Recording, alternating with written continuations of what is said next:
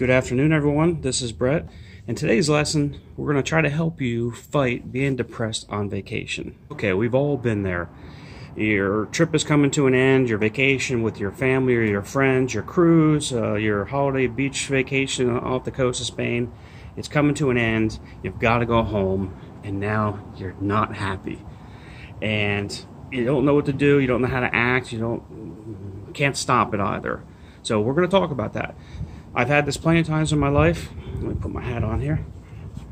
I've had this happen plenty of times in my life, more so with family and friends than it has to me. And the reason I'm going to talk about this topic is because everybody talks about everything, but they don't talk about the meat and potatoes of the emotion that goes with traveling as well, or the commitment, so to speak. It's probably not the right word. I'm sure it's not the right word, but all right. So anyway, I'm drinking the other night at a local watering hole, and a couple of my friends came back. They had been in Nashville for about a week. And so I said, man, how was your trip? He goes, oh, it was so great. Just didn't want to come home. Last day I was just depressed. I didn't want to do anything. I was almost like I had cement boots. If you had a great time, appreciate the fact. If you didn't want to leave, that's a good thing. That means you like the place. Make reservations to go back. Plan a trip for a year or two down the road, or 5 years down the road, whatever's comfortable for you. When it comes to cruises, since I cruise a lot, this is easy for me. I usually have multiple cruises booked at the same time, and that's one of the things you'll know about people that cruise a lot, is they always have another one booked, just because of the affordability of cruising. So I'm just sitting here just thinking, and there's no easy answer for this. All right, so I'll tell you something else. This is a pain in the ass. People want me to do vlogs and go on places, on the cruises. They bring this thing. This thing right here has a mind of its own.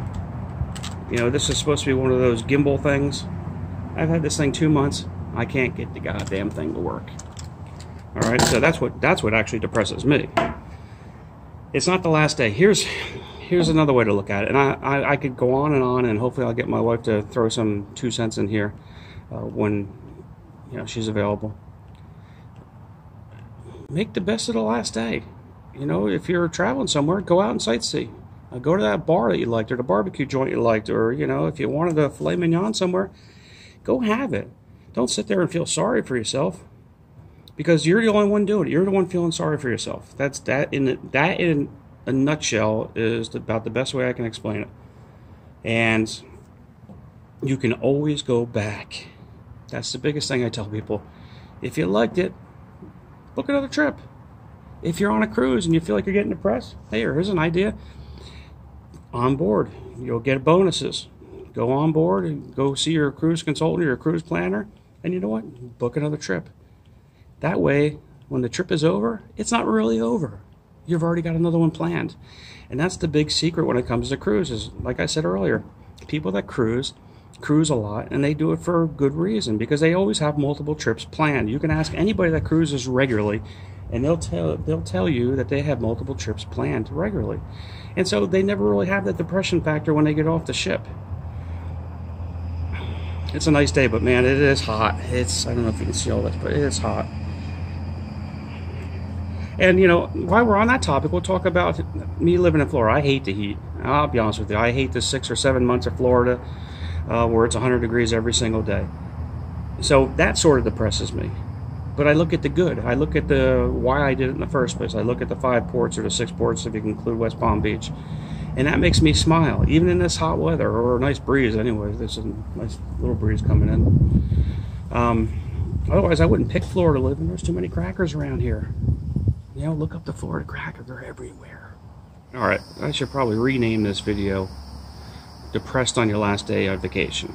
All right, so what I'm going to do here is I'm going to walk through what I typically do on the last day of vacation, whether or not it's a cruise or, 3 weeks in Europe. And let me tell you, 3 weeks in Europe, or, I did 4 weeks a couple years ago, and by the time it was over, I wasn't depressed. I was kind of happy to go home, because it gave me a little break from vacation. After a while, vacation gets to be a little too much. In any event, we're going to talk about somebody that's on, say, a 7-day trip. You went to Orlando, or you go to Miami, or like me, a cruise. I'll wake up in the morning. I already know my game plan.